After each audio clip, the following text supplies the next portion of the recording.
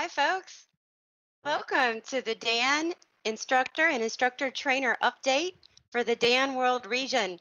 We're really excited to be able to provide this opportunity for you today as we wanted to be able to provide better service to the Dan instructors and the instructor trainers in our region. I'm Laura Johnson. I'm one of the field reps here in Dan World, and today we have a very special guest that's going to be joining us.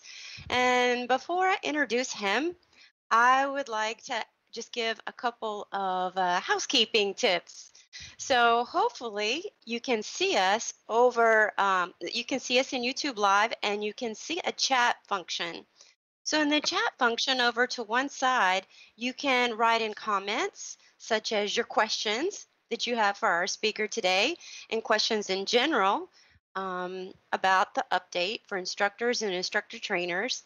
But there's also one really important thing that we want to ask you to put in the chat box, and that's your name, your full name, and your Dan instructor number. That's going to enable us to be able to mark your records that you attended this instructor update. And if all you needed to do to re-up your status and keep into active status is to attend an update, then this will count towards that. So go over now and put in your name and your Dan instructor number in the chat box so that we can get that information and make sure we have you on our update list. So with that, I'd like to go ahead and introduce our special guest today. We're going to have Jim Gunderson with us. Jim is the new Director of Training in the Dan Education or Dan Training Department. Jim is originally from Casper, Wyoming. He began diving in the high altitude, low visibility lakes in Wyoming in 1986. He became a scientific diver in 2003 with the University of Hawaii. And Jim is now a NAUI course director trainer with almost 5,000 recreational, scientific, training, and teaching dives under his belt. Currently, he is working on some technical diving certifications.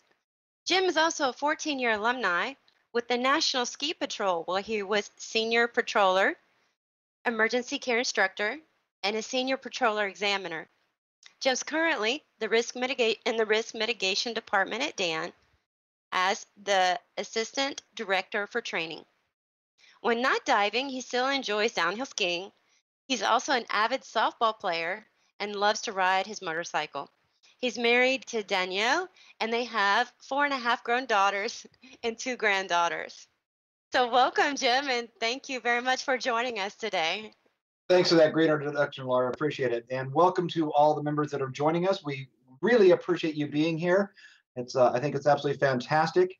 And I always joke that I have 4.5 grown daughters. The half is a young lady who aged out of the foster care system that we kind of took in under our wing. So we never did a formal adoption or guardianship or anything like that. So that's why I consider a half daughter. So anyway, so without any further ado, since we're doing this update virtually, normally I like to run a presentation where it's very dynamic and we can stop and ask questions. But since we're doing this virtually, I'm going to ask that you type in your questions to Laura, and there will be an opportunity at the end to ask your questions, and we'll deal with those questions at that time. So without any further ado, let me get my screen shared here, and we can start. So welcome to the Dan Instructor Trainer Update. We're going to cover some departmental news, some expanded departmental duties, some statistics, COVID protocols. We're going to talk about version 3.0, where we're going in the future, and we're going to get to some frequent asked questions that we field, and then your Q&A. So let's continue on here. So the first news, as most of you probably already know and may have read in Oxygen Window, Patty Siri has retired. She was with us for 12 years, and she retired in July of 2020. She was absolutely instrumental in the development of the Dan courses as you see them today. So huge kudos to the efforts and time and detail that she put into developing these courses that we are using each and every day. She also coordinated the continuing medical education or CME workshops.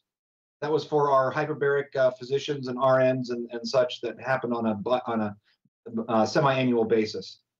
She has trained hundreds of DAN examiners, trainers, instructors, and providers over the years. I've had the privilege of working with her starting in 2016, and it's been absolutely fantastic. Among her many accomplishments, she's a PADI course director. In 2018, she was awarded the SSI Pro Platinum Diver. She earned an honorary NAUI membership in 2019, and by the way, she's one of only 3 people to ever earn that. She was inducted into the Women's Diving Hall of Fame in 2018, and we wish her the absolute best in her retirement. She still is in contact with us and is still helping me out from time to time, especially on our 3.0 project as a reviewer and contributor to that as we continue to move forward. But we'll talk more about that here in a little bit. As part of her retirement and the COVID protocols, which shifted some stuff around in DAN, training got merged in with risk mitigation. So we're now part of the risk mitigation team, because actually truly part of mitigating risk is first aid training. So it was a very logical fit. And so in July, we became one department. And this allows for some other in-house support and collaboration, because now the training department is a department of one. So this, coupled with the other team members, one of which is a DAN instructor, it allows me some in-house support for bouncing ideas off of and such. So we've had an expansion of some duties. And Francois Berman is our director of risk mitigation. And there's me as the assistant director, and in my primary role of DAN training. And then Chloe Strauss, the rose between 2 thorns there, is a DAN instructor and is the coordinator for risk mitigation. So what these expanded duties we have are assisting in developing some various risk mitigation programs and e-learning modules, such as our HIRA guides, the e-learning modules for dive boat safety operations and air quality testing, which are free, by the way. If you go to our website, you'll see those in the available tab that you can take for free. We're helping to provide other tools, knowledge, and awareness and training across all areas of risk mitigation that DAN addresses. And we're conducting the dive safety officer training, of course, the HIRA guide, which you may or may not be familiar with, webinars, and then various industry show presentations. Right now, virtually, obviously, but hopefully back to live and in person in 2021. We've also encompassed DAN safety products. So the folks down in the warehouse that process and ship all our orders and order our safety products, like our O2 kits, our first aid kits, our SMBs, those types of things, they're now as part of risk mitigation as well. But my primary focus is still the DAN first aid courses and support for you folks and your students and the providers as they have questions. So some statistics for us. As of October of 2020, we've got 2,417 individual instructors, 917 instructor trainers, and 31 examiners globally. Not all of our instructors are actively teaching, but they are still in current status, so that's why they're included in this list. So some course statistics. 2019 was a banner year for course completion. So well done. Hats off and a huge pat on the back and kudos to you folks to contributing to those record numbers. And as we all know, 2020 has been very, very challenging. But compared to 2019, we're only down 10% in course enrollment and 25% in course completion. So I think given all the restrictions and lockdowns and such, I think we're doing very well, all things considered. So here's some numbers. The columns in red are 2019. The columns in orange are 2020 as of October. Those numbers have obviously gone up if you include in November's numbers, but I wanted to give you the identical presentation that we gave during DEMA. So they're not down too bad overall. So I think it's absolutely fantastic. So again, well done during this time. Speaking of COVID-19, let's talk about the protocols. You'll see the link at the bottom of the page here. This is where you can download all of Dan's articles and such on COVID and related, such as disinfecting your gear and so on and so forth. And in there is a link to guidelines to teaching first aid courses. That is dated June 3rd. Those have not been updated, and there's been no changes in those updates since that time. That's why it has not been updated. But I want to touch base on a few key ones. First and foremost, follow your local protocols for social distancing and your allowed business operations. That's going to vary from area to area, region to region, state to state, wherever you happen to be. Follow your local protocols. Some are less restrictive, some are more restrictive. Just follow them so you make sure that you're in compliance with your local regulations. Minimize your class size to promote social distancing. If you got anybody who is symptomatic, reschedule them. We don't want to take that risk of spreading this nasty little bug. You're going to disinfect and sanitize classroom spaces, mannequins, AEDs, and all your other equipment before and after classes.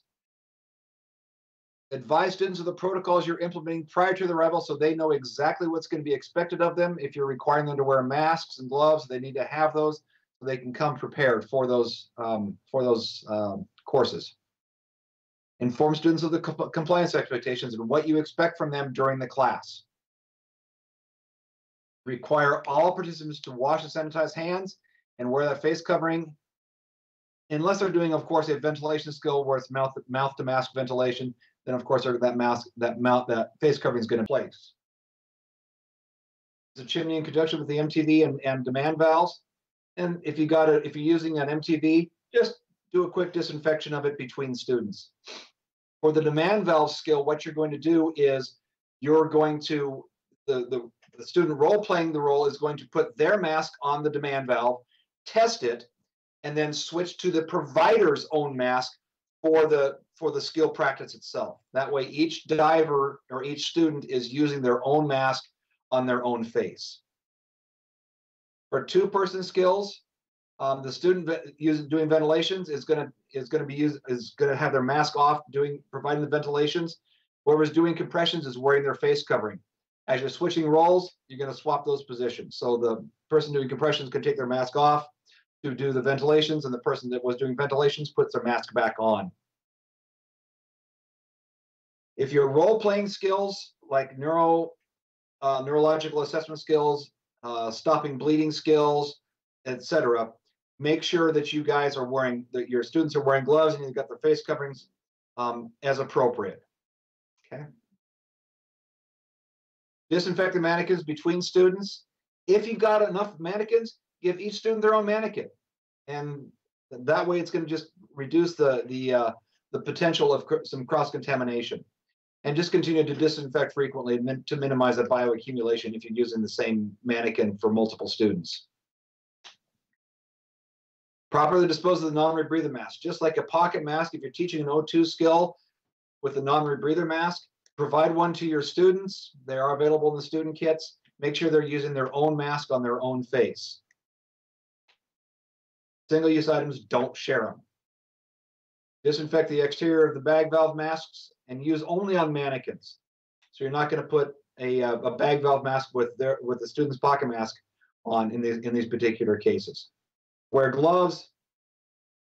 They're part of the practice anyway for a lot of the various skills. So this helps emphasize the role of personal protective equipment in our courses.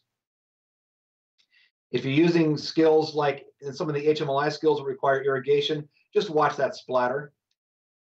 And utilize face coverings if you can for these, the ones that might go over the eyes or even eye protection. All right, so let's talk about 3.0. Version 3.0, of course, COVID threw a wrench into the works, and what I mean by that is it took our plans and just we weren't able to follow our plans as we had it designed, and it's caused some various delays in getting version 3.0 materials out. However, and primarily one of the pieces was our video shoot. However, we were able to finish our video shoot right before Thanksgiving. So the videos have been the updated videos have been shot. They are now in post-production, and we're hoping to start seeing those arrive to our office from the company that's doing the post-production for us in mid-January. So we're looking very much forward to that. This was not a complete video reshoot. This was selected skills to correct some errors and to update protocols. We're finishing up the material with all the recent ILCOR and American Heart Association, ANSCOR, Australian New Zealand Council on Resuscitation, ERC, European Resuscitation Council, all the recommendations. So we're wrapping up that. Some highlights include a 6th chain of survival instead of 5. So we're going to be adding the recovery link into this.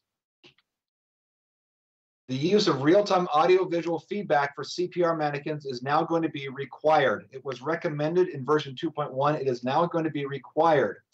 So what this means is your mannequins have to have an audio and a visual cue when a proper compression has been delivered. It can be a click, it can be a whistle, it can be a beep, it can be an app. That's going to vary from mannequin to mannequin and brand to brand. The Laerdal QCPR, which we sell through the Dan store, has that QCPR, which has a Bluetooth module inside the chest, which can then tie to a free downloadable app for your phone or a tablet. It has an instructor module as well, so you can monitor up to 6 different mannequins. It's fantastic.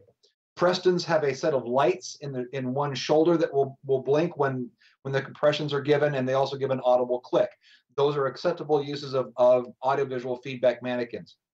Some mannequins that are on the market are a piece of foam with a corrugated plastic tube as a spring for the compressions. Those do not provide that audiovisual feedback. So they will not be allowed in version 3.0. The infant and children assisted ventilation rate has changed. It's now 1 breath every 2 to 3 seconds instead of 3 to 5 seconds. This is a change in the ILCOR standards and recommendations. That will be integrated into version 3.0. Some other additions: informed body airway obstruction. We have chest thrusts. We've already had those anyway, but they are now being part of the mainstream instead of an alternative to abdominal thrust. When you have, say, someone who is grossly obese, you can't get your arms around their stomach, or a pregnant woman. So chest thrusts are now in place, as are back blows. They're back in. For those of you who remember back blows from back in the day. And there are certain protocols as when these are used and when they are not used. You're going to, again, follow your local guidelines if they are allowed or not allowed. Wound packing is also going to be included, and this is for deeper wounds. So if you do a direct pressure on the top of an injury that's very, very deep, you're only going to stop the surface bleeding. The actual bleeding from down in the tissue is not going to be stopping. So we're going to be introducing wound packing into that. Tourniquet is also being updated to 5 centimeters, 2 inches above the wound, which it is currently, or high and tight if you have multiple injuries or there's so much blood you cannot see where the injury is. So either one of those will work. Secondary assessment's been changed to originally was stop if they complain of pain or tenderness. It's now been revised to say if a life-threatening condition is identified, stop the assessment and activate EMS if not already accomplished. This was put in place in the event of, and I'll give this as an example. You're doing a secondary assessment on someone and you're palpating the shoulders and they go, ow, that hurts, because they've got an abrasion on their shoulder. It is not life-threatening. It's just a scratch, it's a scrape. It might be oozing blood, but it's not life-threatening. But if you stop there, you might miss the internal bleeding from a ruptured spleen or something like that. That would be very, very hard on palpation of the stomach, of the abdomen. So that's why this was put in. So those life-threatening conditions are not missed. We're going to be adding BVM, bag valve mask, to CPR and the BLS courses. This is a response to CPR guidelines with COVID-19. When possible, if doing CPR in real life, you're going to be giving ventilations with a BVM rather than mouth to mask. This is going to help mitigate the risk of aerosol generation due to the compressions of CPR. And so we're going to be introducing BVM into those courses. We'll talk about what that's going to mean for you here in a little bit. So look into the future here. This is our 3.0 is in compliance with the 2019-2020 ILCOR guidelines. It incorporates recommendations from, and I've already talked about these, American Heart Association, Australia New Zealand Council on Resuscitation, and the European Resuscitation Council. The focus of version 3.0 is going to be our EO2 course, our BLS course, and DFA Pro. The other courses are still going to be there, but our focus is going to be on these 3, because these are our primary courses that are being taught across all regions. For ILCOR, there's just some ILCOR related updates, so some no major changes with EO2. As mentioned, we're going to be incorporating BVM with 2 rescuer and 1 BLS. We're going to be incorporating BVM. We're also going to kind of mold BLS and HCP together. So we're going to be including 2 rescue adult and 1 and 2 rescuer child and infant CPR. This is to make a more complete and robust course, which is going to be more applicable across the board in many other jurisdictions.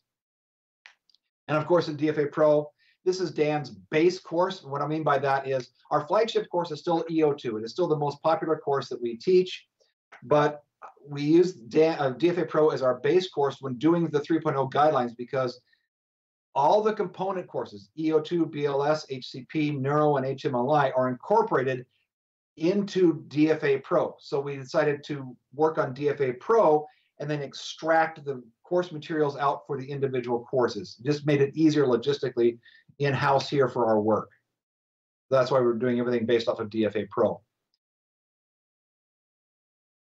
Our anticipated launch is in Q1, probably late in Q1 in 2021. So there's going to be a transition time from version 2.1 to 3.0. So it's going to go through the end of 2021. It's not going to be immediate. You can't teach 2.1. Everyone's got to go to 3.0 right away. Both versions will be available. 3.0 will be available after instructors complete the mandatory update. This will be an online update to bring you up to speed in all the changes that we've made from 2.1 to 3.0. That way, everybody's on the same page and is going to be working identically in version 3.0. It will be a mandatory update for every instructor. All instructors must complete the update to teach 3.0. You will not be able to teach 3.0 until the update is completed. Examiners and trainers will have 3 months to complete the update. And the reason is there's going to be some skills that the trainers and examiners might need to help the instructors get up to speed with, get familiar with.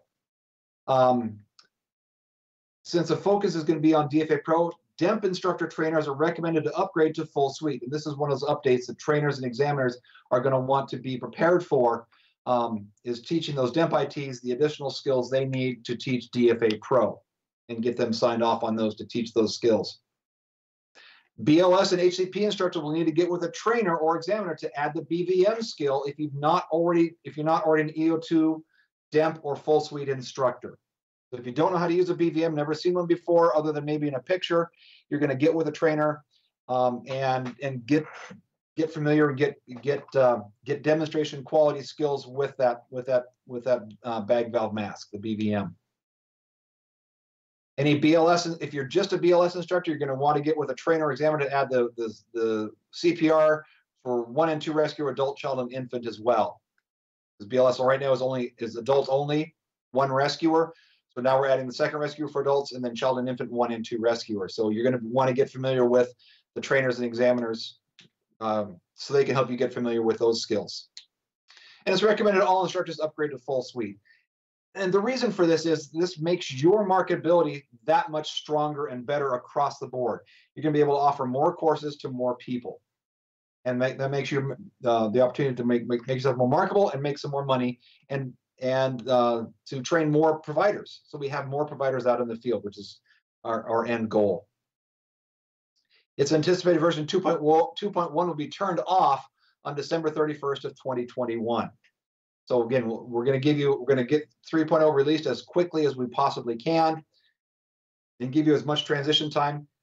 While the transition is going on, you can still be able to teach 3.0 and 2.1 and you can teach 3.0 once you've completed the update. But you're going to have all your version 2.1 courses wrapped up and approved before December 31st of 2021. Let's talk about some frequently asked questions, about some common calls and emails that we get here in the training department on a regular basis. And the question is, I need my certification card. Where can I find it? You're going to have your student log into dan.diverelearning.com using their account, click on the completed tab, then select the course desired. You'll see a gray course record box. Next to the course record box, you'll find that credential card. And when appropriate for a BLS course and DFA Pro, you'll see a printable certificate. When you click on those images in the completed tab in the course of that you want, those are printable and savable image files. The first one, the middle graphic that you see is a wallet-sized credential card, and the certificate, when it's available in the course, is an 8.5 by 11 frameable certificate. So a similar question: when do my teaching credentials expire? You can find this out as well as an instructor by doing the same thing, logging onto the e-learning platform and then clicking on the teaching tab. And you can see right here, my teaching credential for DFA Pro expires January 28th of 2022. And that's where I can find that. And these are also printable and savable image files. So if you wanted to take that certificate and frame it and put it on your wall or display it in your shop, great. Encourage you to do so. I sent an invitation to a student for this course. They're not seeing it. How do we fix this? So there's several possible answers. You can ensure that there are no typographical errors in the email address and resend the invitation if necessary. I have seen, and I've done this myself. I'm sending to student@gmail.com, but I spell mail M-I-A-L instead of M-A-I-L. And so there might be a typo. So just resend the invitation. Not a big deal. If the student accidentally deleted it, resend the invitation. And sometimes there's a technical glitch. As a last resort, you or the student can give us a call at this number using option 4, and we're happy to make the adjustments in the student's profile to add that course and add you as the instructor for that course, and that student will then show up in your dashboard. I can't see my students. What's going on? This is typically due to one of two things. Your teaching status has your DAN membership has expired, or your teaching status for a given course has expired. If it's not one of those two, call us at DAN Training at that same number above, and we'll help you work through it. But check to see if your membership has expired, and go back and check your teaching credentials for that given course and see if that's expired. And if it has, there's options of getting that back. And attending this update is one of them. So at this time, I'm going to open it up for questions. So Laura, questions? Hi, Jim. Can you hear me again? I can. Okay, great. So yeah, thank you so much for that information. That's actually a lot of changes happening. I'm so glad that you were able to update myself and the instructors and the trainers in our region with that information. We do have a couple questions that I'm sure are going to pop up soon in the chat box. So remember, team, when you're seeing as you're seeing the presentation, go over to the chat box in the live YouTube video, and you can put in your questions, okay? And I'll read them out to Jim. So while we're waiting for more questions to come in, Jim, I actually have a few questions and clarifications. Okay. You had mentioned, and I think it was the last slide, and if we misspelled someone's email in the invite that we sent them through e-learning, that we should resend it. So how exactly do you resend it? Is there a way to edit that email in the student's record and hit a resend button, or do we have to actually enter that student as another person in our course? You have to enter that student as another person in your course. Okay, and what should we do with that student who has got the incorrect email? Is there any kind of problem? So there's going to be a duplicate record. Do we need to let training know about that, or is there a way to delete that invitation? Great question. So what I would do and what I've done in my own dashboard is I've created a junk class folder for those typo errors, because there's no way to remove those invitations from your dashboard. So I just take that student that I made the typographical error on, or a student that says, hey, I was interested, but I'm not anymore. You know, I moved somewhere, or whatever the reason is. And I will just take that student and I will move them into that junk folder, and it helps clean up my dashboard. Okay. All right. That's really helpful. I also have a lot of instructors who ask me that same question. Yeah, because it is it's impossible. Okay. So I do actually have one more question too before I go over into the general questions in the chat. You had mentioned, and I understand that instructors who currently only teach DEMP are going to need to get with either a trainer or an examiner to be able to add on the additional skills they need to teach the full suite. So I know that we have instructors and trainers in our region that are very spread out. I can see just from who's watching our YouTube live, we've got instructors from the Virgin Islands, from Belize, from Peru, from also I think we've got a couple from the Asia Pacific, the Asia area, like in Guam and Micronesia. Um, Sometimes those instructors are so far removed from any other instructor or instructor trainer, there's just not one nearby. What do you recommend for them to be able, who do you recommend they contact to be able to find an instructor or a trainer who can help them to upgrade if they're so far away?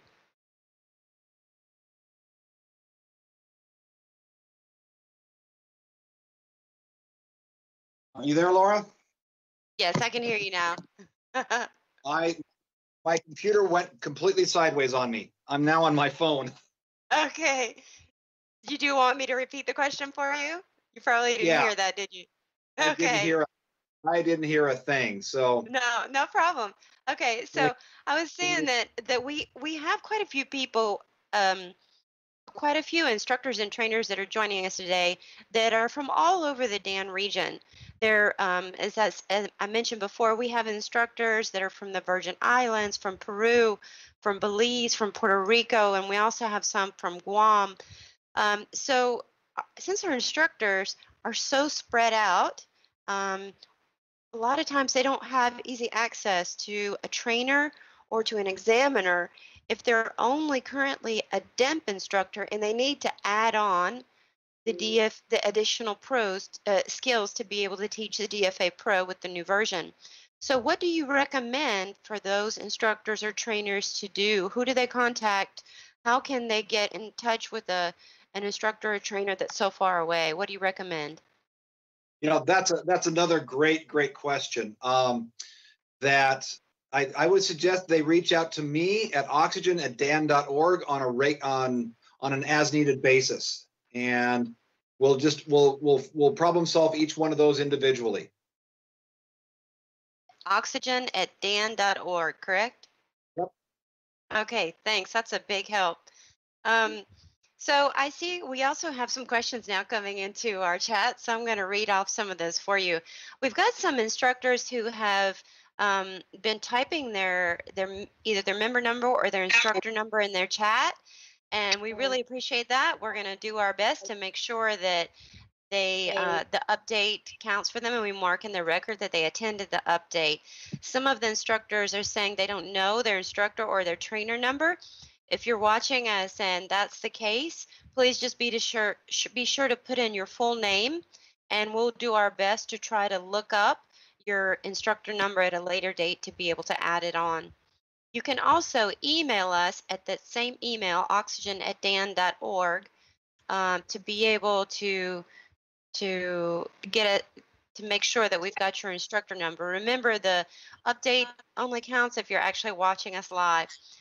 So we've got a question here that says, is there WhatsApp, Viper, or Telegram account for Dan to contact for those of us who are living so far away from the US? So Jim, I'll go ahead and answer that question. Most of the Dan office that's located in the United States, which is where the Dan World Training Department also is based from, and is where Jim is based from, do not work up or from Viber or from Telegram. However, you can contact us by email. That's probably the best way if you're not able to actually call the Dan Training Department. The email again is oxygen@dan.org. Usually the Dan Training Department is about getting back to the Dan instructors and trainers quickly with the best answer that they can. Okay. And we've got a question in here that says, "Hi Jim, how do you resend a course information to a student without creating the same student as a new student?" And I think that's exactly the same question that I just asked a few moments ago. So again, the answer to that one is you actually do have to create a new student to be able to resend that. We've got another question in here, and it says, "Great," or actually, it's a comment. Good idea with the junk folder. I was battling with trying to keep my dashboard clear from from those student error or incomplete courses. So yes, thank you for that.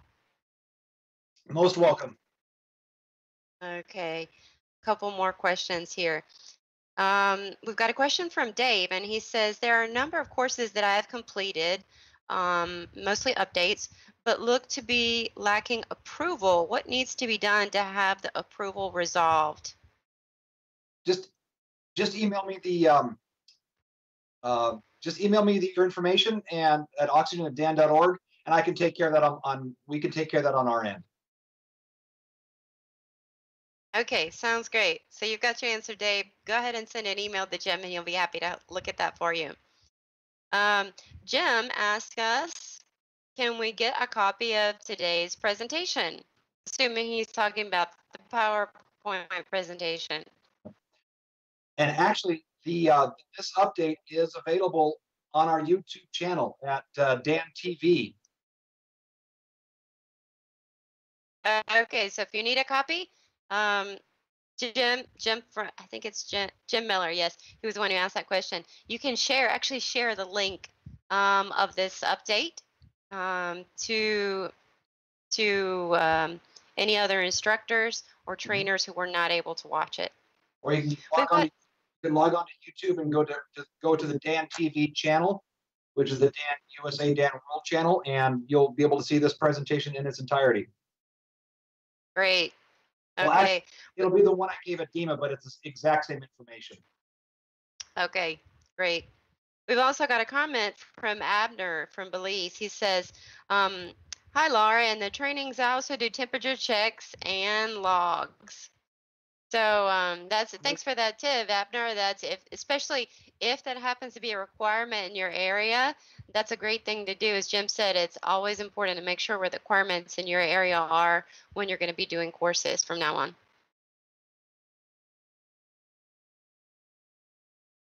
Okay, and Abner adds in one more comment. He says, "Yes, sanitizing of hands, mannequins, AEDs, and all other equipment for BLS, CPR, and first aid." Yeah, that's a great point. Exactly Thank you right. for bringing that up. Okay, folks. Well, if you have any other questions, be sure to go ahead and type them in the chat box right now. I do want to make a quick announcement before we get to our last couple questions. The update is also going to be presented. The same update is going to be presented in Spanish. We had hoped to be able to do that this week, but we are going to actually schedule it for January of 2021. So if you wanted to see the presentation instead of in Spanish instead of in English, if it's difficult for you to catch on to everything, we will be repeating this presentation, the update for the instructor trainers in January. So just keep an eye out in your emails for the announcement of the exact date that that's going to be available. And actually, our presenter for Spanish version is going to be Virginia Albertango. So we look forward to having her with us in January to be able to do that presentation. I see a couple more questions coming in. Let's see. Quick note. It looks like it's from Valentine. He says, "Note the individuals may not be able to post questions in this chat. Remind them they have to be logged into their YouTube account." Yeah, that's exactly right. Thank you, Valentine. Only people who are logged into their account can type in the questions right now. We've actually got a question that looks like it's coming maybe from our Dan Europe region. And he asked, "Will there be Arabic versions of dance training courses and materials anytime soon, please?" Actually, I'm going to refer that question to a different contact. Since I'm assuming, living in either the Middle East or Northern Africa, or somewhere in the region where Arabic is the main language. In those countries, Dan Europe is actually the region of Dan that directs the training courses. Their updates are quite different from ours because they're in different versions of the courses, and the actual courses I believe that they offer are slightly different. So I would encourage you to contact the Dan Europe region, and their email is mail@daneurope.org. That's their main email for their office. So please do check with their region. Our update is specifically today for instructors in the Dan World region, and the Dan World region is defined as Latin America, the Caribbean, and the U.S. protectorates. So any Dan instructors in that region, this is the correct information for your Dan courses. If you're watching us from another Dan region, I recommend that you contact your Dan region to be able to get information on those courses.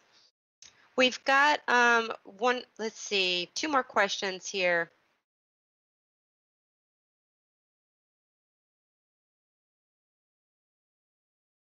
Okay, Abner says, I use Preston mannequins with the indicator lights, anti-choke vest for the hemlock maneuver, and the back slaps. Lungs can be replaced in these mannequins. Have good experience with the BVM.